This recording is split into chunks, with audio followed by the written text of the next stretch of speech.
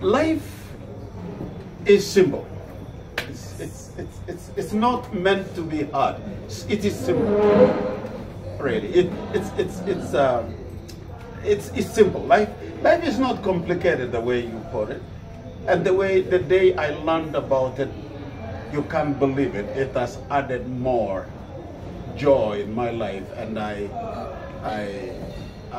began to realize that I really don't have to have an answer for everything. You know, I got to have some answers, and I don't have to win every battle. I should lose some of them. What I should maintain is the war.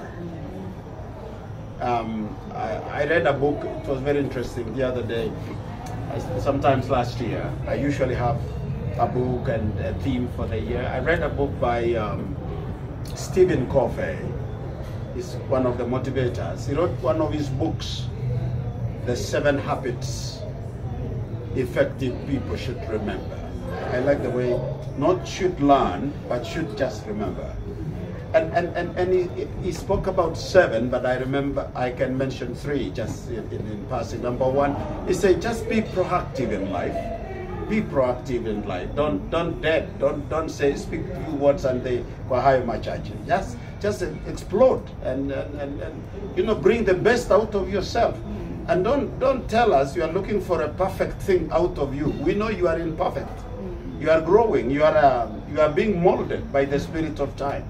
Sigmund Freud, I saw my read also his writings, and as Professor put it, the father of the modern psychology.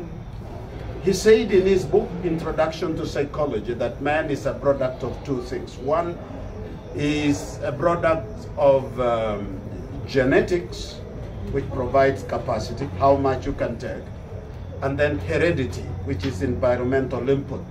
You know, what the environment put into you and accustomed to you, that shapes persona.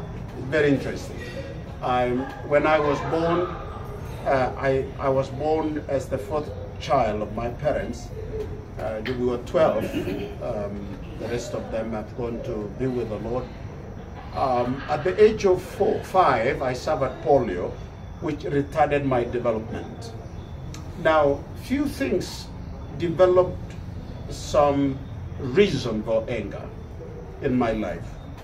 Number 1 was the divination and the source of my being and my situation, which raised the issue of blaming it on others.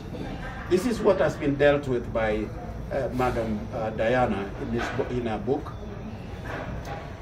Now, you know, in Africa, nothing happens for nothing. So they say, there must be something. Can you imagine when I was growing up, I would see women coming home and say, yani Mungu ameua, amekill. You know, that's very interesting. You know, that's the son of Tabaruse. He's one of the handsome children. You know, I don't know whether I was handsome, I didn't know. But I could hear from my mom that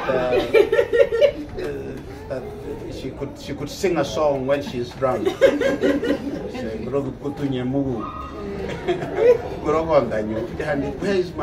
the one who rolls on the ground, yet he is my eye. When he carries me on her back, when she carries me on her back, I'm taller than her, and I could see far. My mother had one eye blurred because she was eaten by a peck of a tree. I mean, sometimes, many years when they used to pursue a kuni with, and then that small one came and really blurred it. So she had one eye looking very clear, but me, I had both looking at. So though I don't have legs, I could see it clearly. So he said, that's my eye. Can you listen to that lady? Anyway, I grew up, and the question was, why did one of the children of Mzee Pusiane got sick and could not walk? And there are 3 explanations that were given. This became the source of my anger in life. Number 1, that the ancestors, because we never knew a complete description about God's structured way. They say the ancestors saw a criminal in him, cut his leg to limit his activity. Can you imagine that weird interpretation? How could somebody think about me and plan for my life and interfere with me and plan to cut my legs? Why wouldn't they allow me to live and be able to, you know, make my own choice? The second explanation was that there was a curse committed by ancestors. This is what you talked about, what we call inherited curses. And it said through generational curses and sins committed, governance that were broken, governance that were pronounced upon themselves as families, they said one of the manifestations could be this one. And I could easily condemn and blame my family. As a young child, and as I grow as a young man, I would begin to say, why was I born here? I almost asked my mother, why did you have to be married to this family and bring this curse upon me that I cannot work with other children? This kind of question, I struggled with it for 20 years because I didn't go to school. The English I speak today, I learned it at the age of 21, thanks to teachers like Mr. Pele Pundoti, thanks to teachers took me through in high school, like we call him, he comes from Western, and then thanks to teachers who lectured in university, like Dr. Hon and others who really gave me, asked me to speak like the first man, first speaker of English language. And so I had to feel it, that due to choices of my parents and grandparents, I am the product. And the final one was from my own mother. She told me, you know, Kimboy, that's now my maiden name, given by mother alone, and she's the only one allowed to call me by that. She said, Kimboy, maging namin chasa will never go on you know, she was so mad. She could even not describe a woman in the ordinary language, but in a very negative way. like they say, she kept on passing our home and looked at you and say, Karara only, but she forgot to say, Kararan Nea, you know, you have to close it. You don't say in my language, it is so good, marvelous, great. You don't say those things. You just say, it is good, but badly. They say that way, if you say that way, demons don't understand. You confuse demons. And they say this woman could not learn the language, and she exposed my son by saying, Kararan lakwani baji. Kararan way, Kararan Kimboy, you know, and I was so blabby, look nice, handsome, those things. And he said, because of that careless woman, look at what has happened to my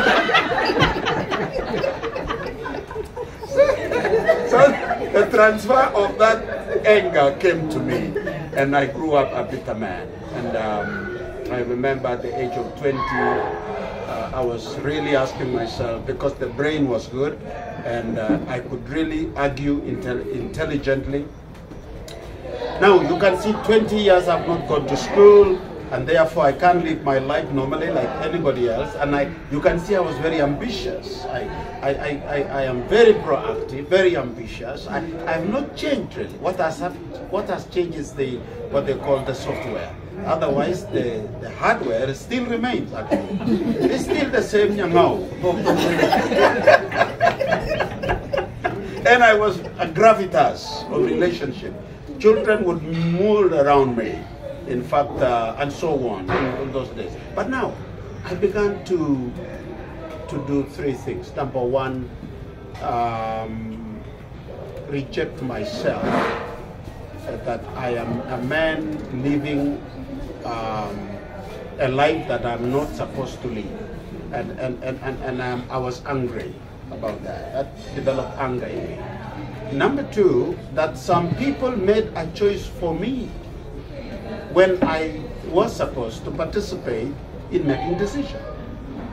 And that number three, it looks like I have nothing to do to change it. And that brought about my despair. And you know, I began to think negatively about myself, about life, and I began to think that maybe the solution is to deny myself living. And I decided then maybe the best option that I can take is to take my life. I was to commit suicide. And I chose a tree next to our home those days in New York with a lower branch. And then I discovered it. I saw this is where I'm going to hang myself. So as I was planning, because of anger, I was so angry. I was blaming myself. I was blaming everybody. I was seeing, look at me. I can't walk. I can't. So to know what will I be? And when I imagine going to sit by the crossroad, put down the mat and begin to beg. I come from a community called the Lembus community. Very proud people. Not even when they live in a tight house, they feel like they are in a goroba. They don't care whether you are. And I said, yeah, you know them, man. You have seen them. They're so proud, I'll tell you. And I come from the mainstream of that community. They would call in other societies the upper class of the same. And I said, I will not go and spread a mat and begin to beg in my life. Especially when some people denied me the chance. And those people, it happened like they are my ancestors. I have their blood with me. I have the genealogy in me. I can't blame anybody else. I said, my own family denied me. You know, there is so much bitterness that we can have with people we are related with. It is greater than an enemy who is outside. Did you realize that? If it is your sister, your brother, your husband, your wife, your parents, who denies you an opportunity, you become bitter many times than you could be to someone else outside. And you could hear people say,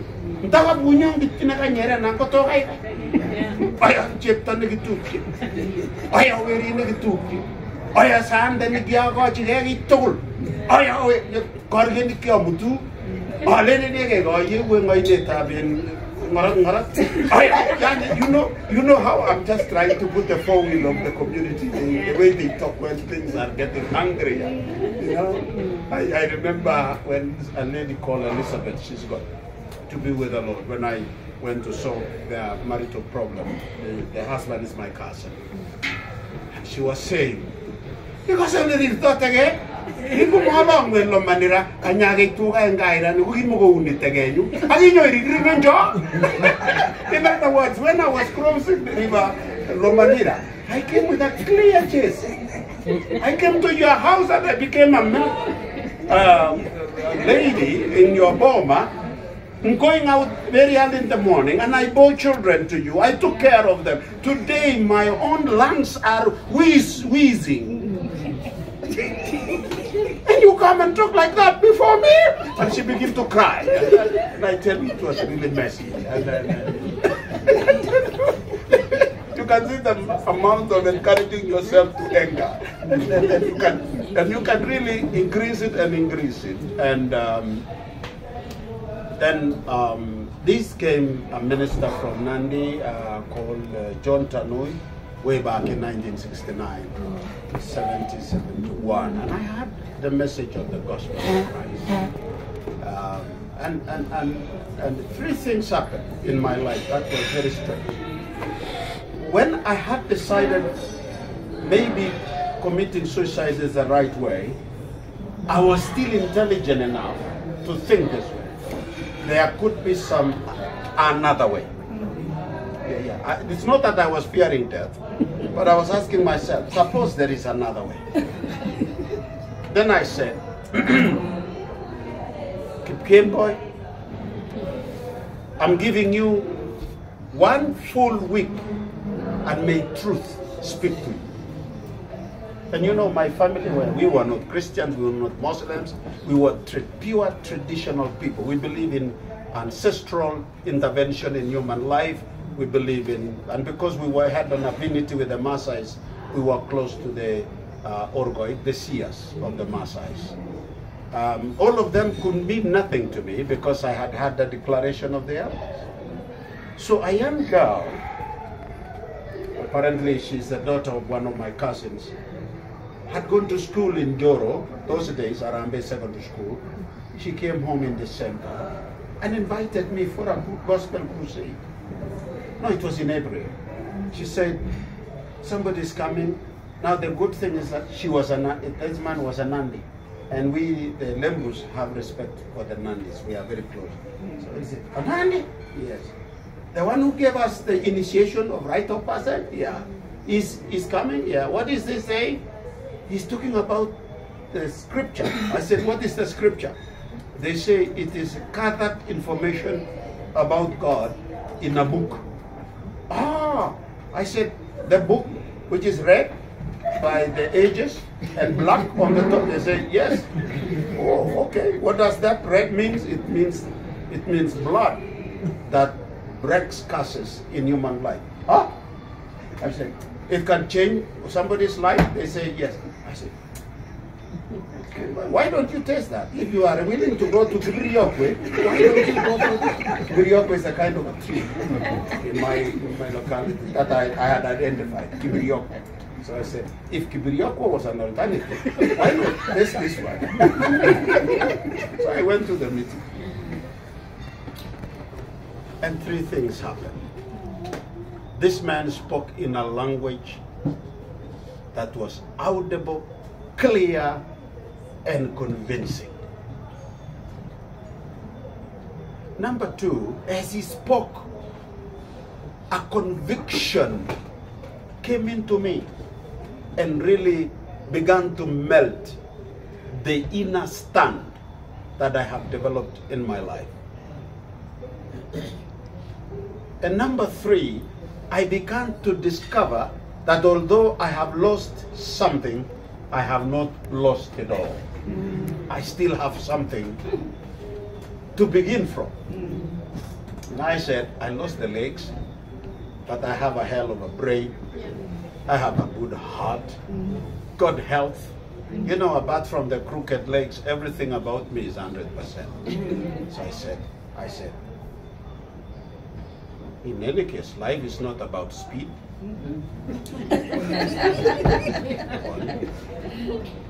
It's about many factors. It's not about physical strength. There are people who are strong, and not all of them are strong. In fact, some are weaker than me. So this man read the scripture. And the number one scripture that he read was in the book of Romans, chapter 3 and 23. He said, all have sinned, and they have fallen short of the glory of God. Then all of them.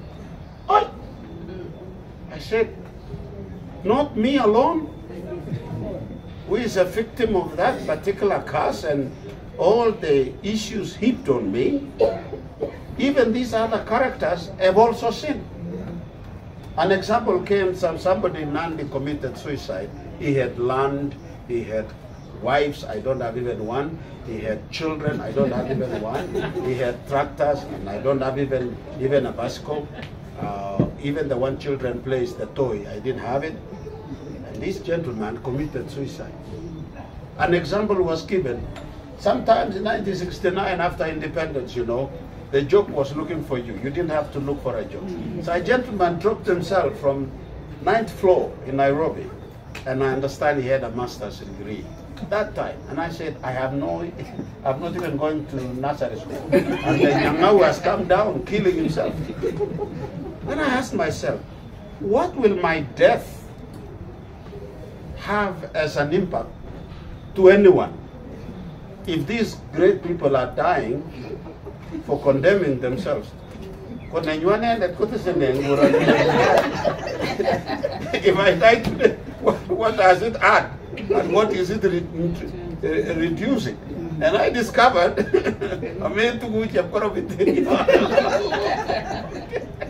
now the second message that came from the Bible was from the same book, Romans 6:23. And it said, the wages of sin is death, but the gift of eternal life is in Jesus Christ. I said, so there is a way that I can solve this misnomer. And it was coming. Then the final scripture, because I don't have to speak much, is from the book of John 3:16. For God so loved the world so much that he gave his only begotten Son, that whosoever shall believe should not perish but have eternal life. I discovered there is a possibility to change. This is why I believe in the Christian faith, that even if heaven, God changes his agenda about hell and heaven, I would still choose Christianity as a club, because it made sense. One, it explained the universe, the origin of it, and the intelligence behind it in the arrangement of what you call cosmos. Christianity as a religion is so spiritually structured that it gives me meaning of self-expression and self-realization and self-acceptance. Interesting.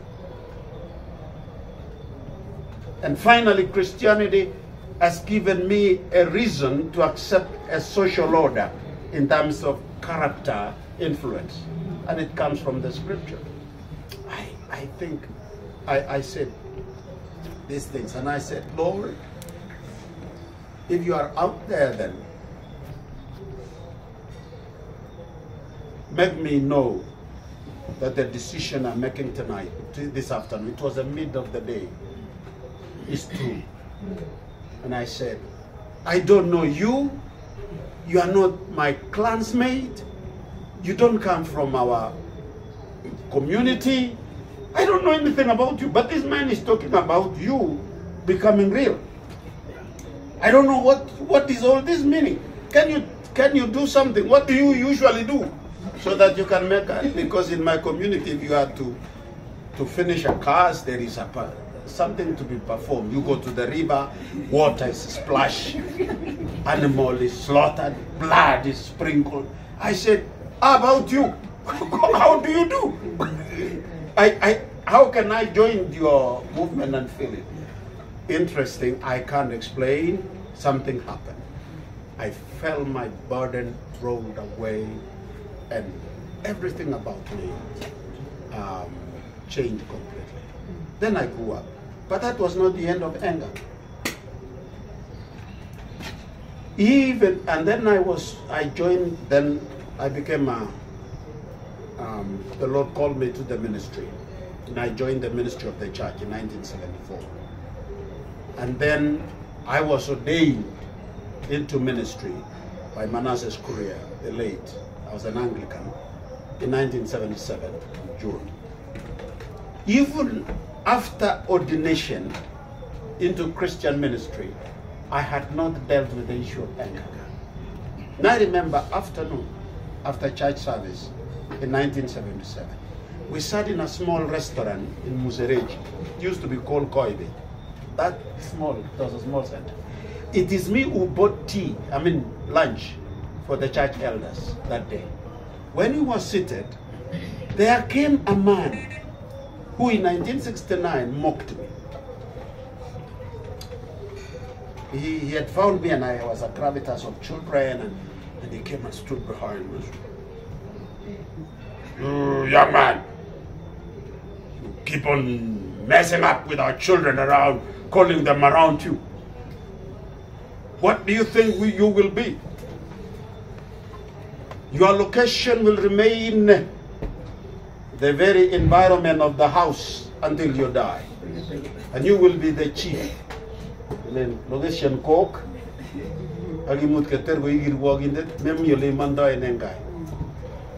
The time he came, I had progressed in my life. And he sat in front of me. Pap! He said, Pastor, buy me tea. Charles, that was the worst moment in my life, Diana. I felt something like fire. I felt some heat in my tummy. And I said, God, is this what you wanted to bring me to? How can you bring me such a man? Don't you have other people who should come? And the Holy Spirit spoke to me. I can't explain. And he said, I have brought him this afternoon because I have a business that I have not done with you. You will never be yourself as long as you are holding others responsible of your failures. You can never progress until and not unless you release others and remain yourself to determine your destiny. Oh, and I felt that thing falling down, and I said, man, don't take tea, take lunch.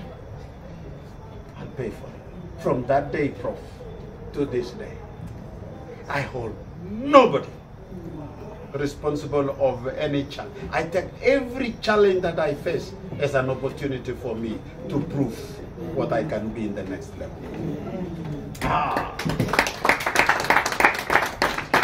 I discovered the angrier you become, the more disastrous you become to yourself.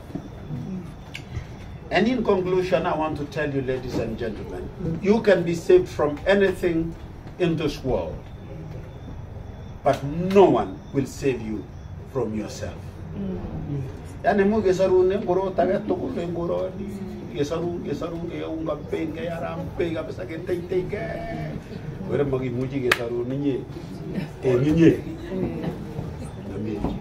Man, you can close the door behind and you are inside there and you destroy yourself.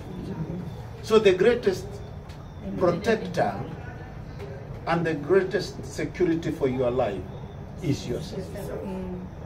So back to my mother. She told me, Boy,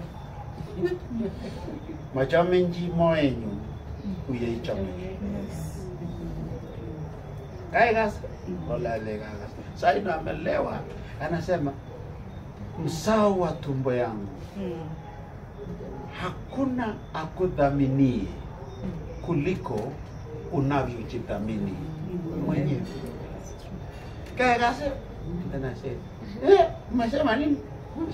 Nasema ya pili.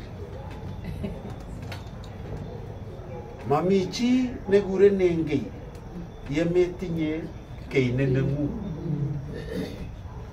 No one recognizes you and give you a recognition if you have nothing to contribute.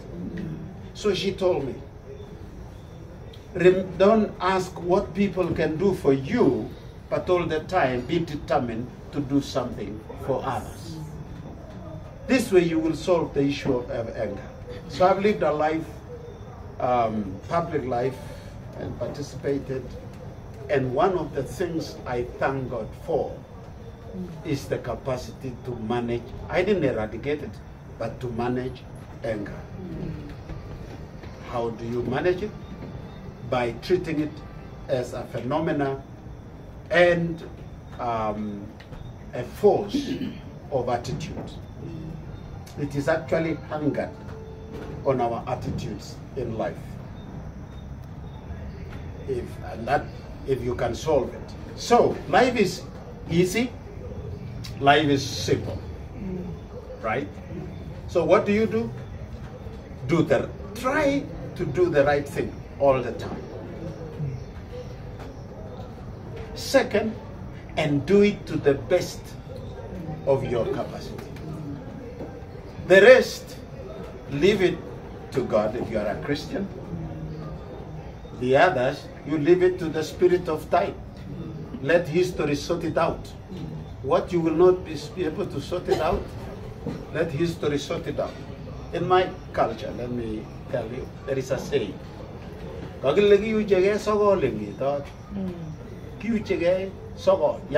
try 9 times to better your life. They say you try. And every one trial takes 10 years. Can you imagine trying 9 times? And he said, if you are not successful with us, try it in bed. It will come. And you miss it, you check it,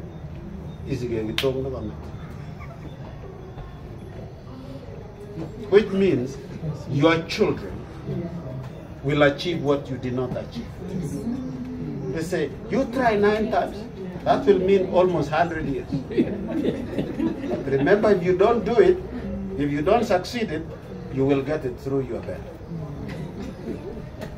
Then you go. You know, when I was swearing in Parliament the other day, lifting the Bible up,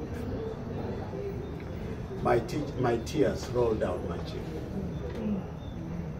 when I remembered my mother, who took care of me in the moment of my vulnerability.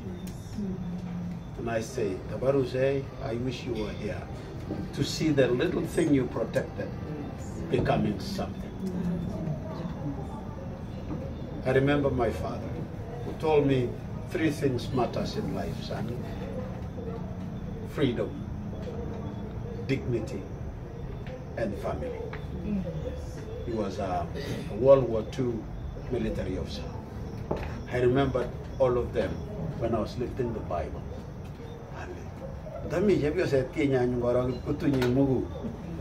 Lifting the Bible up. My sister and brother, as we launch this book, I have given an intentional talk tonight because I said we are not gathered in vain, but to speak to the core of your heart. Hold nobody responsible for anything in your life. Just understand that they are trying their best and they are not able to do it. Do your best and don't be your own enemy. Forgive them all. And I have learned to forgive people and forgive them, and I don't have a reason to hold any grudge. If it doesn't work, I just leave it. You know? I just look at you, and after some few minutes, I see I have no value I add to you, and you have no value I add to me. I just leave you, and I don't have to tell you why I'm leaving. Because I'm safeguarding my heart.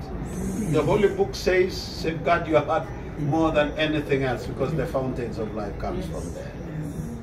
So thank you, Diana, for taking us back to our senses to deal with those things that emanate from our mistakes. Don't be unkind to yourself. We have some mistakes we do, and I realize that I'm not perfect. Yeah, I'll try my best. Actually, I'm a perfectionist. You know, I believe in doing things right. Really, I'm very serious and committed.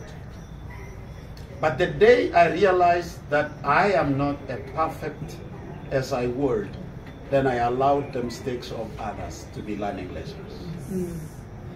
So, I'm perfect. I really believe in that. And then I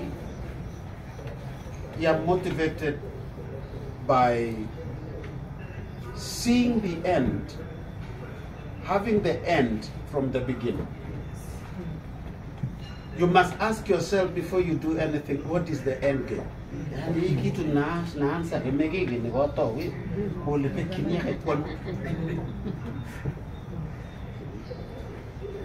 So somebody came to my office the other day, and he was talking and talking and talking and talking and talking. And I said, have you ever thought then about the end game of what you are about to enter into? What do you mean? I said,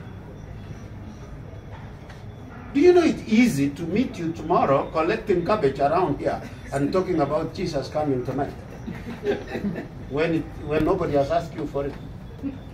He said, what do you mean? Messi, do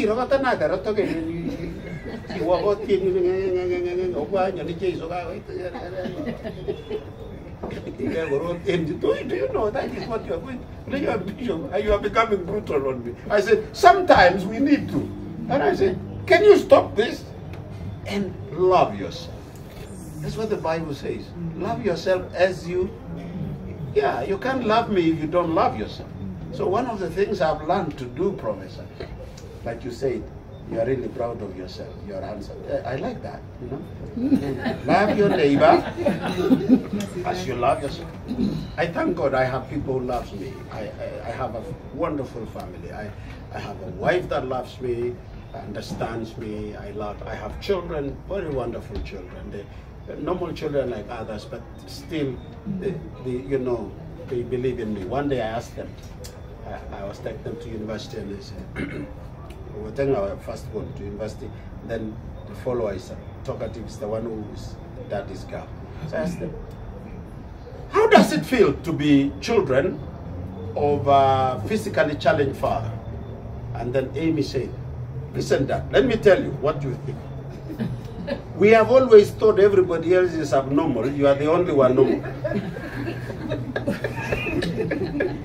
That tells you I have a wonderful family. But let me tell you, and I have also wonderful friends. I have very genuine friends. I have friends that loves me genuinely. I really have them. They really look at me like their parent. They look at me like their brother. They look at me like their mentor. It is beyond pastor. They are my friends. But let me tell you, do you know I'm not hungering my life on that?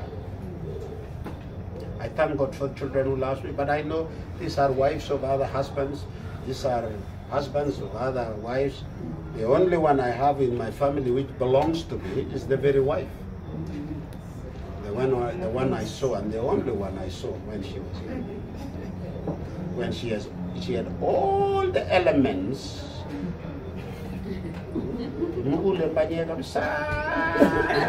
Let me tell you, my friend. We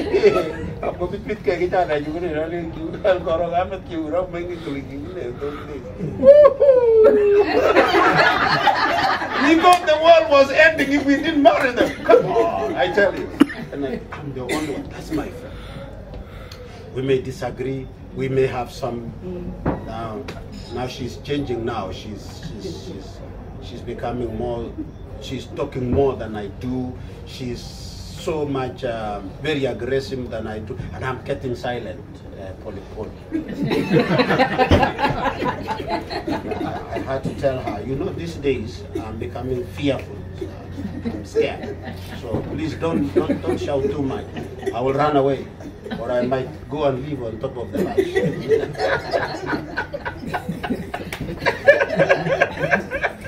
So with those few remarks, would you allow me to declare the book officially launched, and the ceremony should follow? And do you have anything else? Or?